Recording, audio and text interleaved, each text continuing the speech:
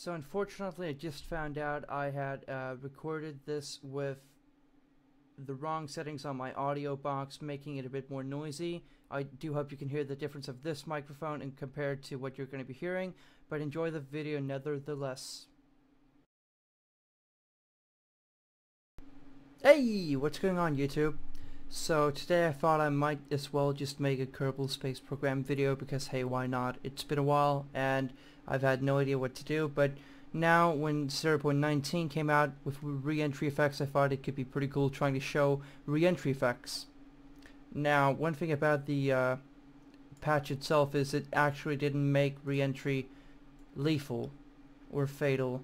So a mod called Deadly Re-entry Effects finally appeared, where you need heat shields to actually enter an atmosphere before dying horribly.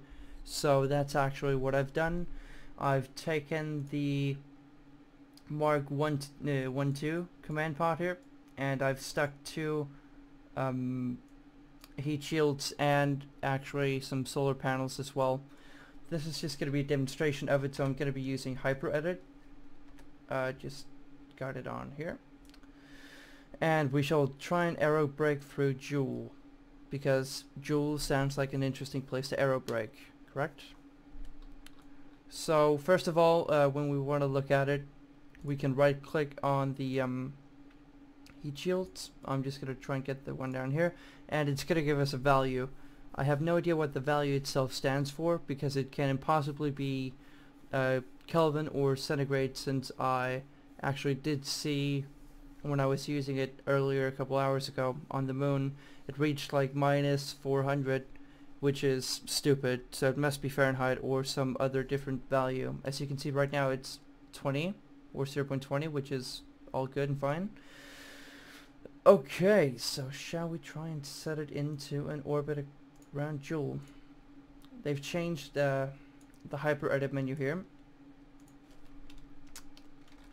And the reason why I may be making a less interesting video right now is I had intentions of actually making a physics how-to about kinetic and potential energy, but somehow my calculations failed horribly. So I just said, no, I'm just gonna give up. Okay, so let's see here. We're gonna just decrease the velocity so it can skim the atmosphere, which is 138 kilometers. Just have to be sure here. 120. We're going to set it 101. One more. 83. Jeez Louise. So, by doing this arrow braking maneuver, I do believe the Kerbals are going to have a very bad time. It could get a bit toasty, who knows, and we shall see how lethal it is. I've already planned, bear in mind, I have not tried it yet, but reason why I have two heat shields is I can imagine this one would get toasty, and you can see it's changing values as soon as I'm pointing it here. Just a tiny bit. So I'm expecting to switch in between these two heat shields just to cool the big one off, so have it in some sort of spiral, stop, and take some more heat. Otherwise I would die horribly. They're gonna die horribly anyways because of the pressure on Joule. God. And if you can hear some sort of humming or buzzing sound in the background, I do apologize, it is my computer. I've kind of screwed up my fan system, so they're making a lot of noise, and of course when you're running at GTX 680, that card can get quite toasty as well. We just entered the atmosphere, cool. So we're just gonna be... This is actually super weird. The fuck? The value is decreasing, and now this is also what happened on the moon, minus something, 400 and whatever, which would actually be colder than what anything could become in centigrade or Kelvin. So I'm not sure. Even though I may have an American accent, I have no idea how the Fahrenheit system works. I'm not sure what the minimum Fahrenheit temperature is, but at least in European standards, this is a super fucked up temperature. If it's even it could be Centigrade. Could be a new game value that I haven't understood yet. So, we're just gonna try falling into the atmosphere here.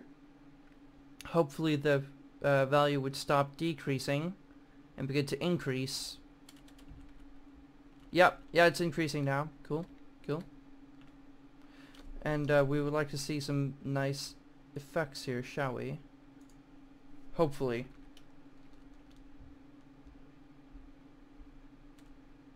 Okay, now it's going fast. Now you can see it now. Yep, we're beginning to get some lights here. And now we're up in the positive numbers. There's still a slight... oh god, the temperature's actually increasing by a horrible amount. Just gonna switch it here. Oh god. Jeez. Yeah, so my theory about the temperature falling when spinning it is actually correct. Great hypothesis. And I'm gonna be looking down here in the corner for overheat, just in case. We are moving quite fast, 5.5 kilometers per second. Oh god, the value's up now at 4,000. I have no idea what it means. If it's in Fahrenheit, okay. It could be a lot. It's still increasing. I'm gonna just... oh god. Oh, actual... look at it. Oh, it's overheating. It's overheating. Oh god. See, I just did the spinning technique. Oh, jeez. Okay. This is gonna be painful.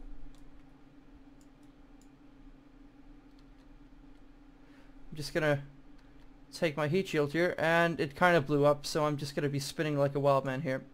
But re-entry effects are kind of cool, aren't they? Look at it. Wow, so pretty. The Julian atmosphere. I should probably have sand down. Hold on. Oh, I see. I deactivated it on Windows. Whatever. So it does look as if I'm melting gold of some sort, or steel, and boom. At an altitude of 102 kilometers, my poor Kerbals couldn't resist the heat anymore and actually had to give in. I wouldn't say it's the Kerbals, actually. I would say more the capsule itself. So, nothing more to say except for, if you're installing this mod, do beware. This could be fatal. I've tried to re-enter Kerbals atmosphere a couple of times, and it's quite easy to survive with the heat shields, but you're not going to survive without. Just a quick fact.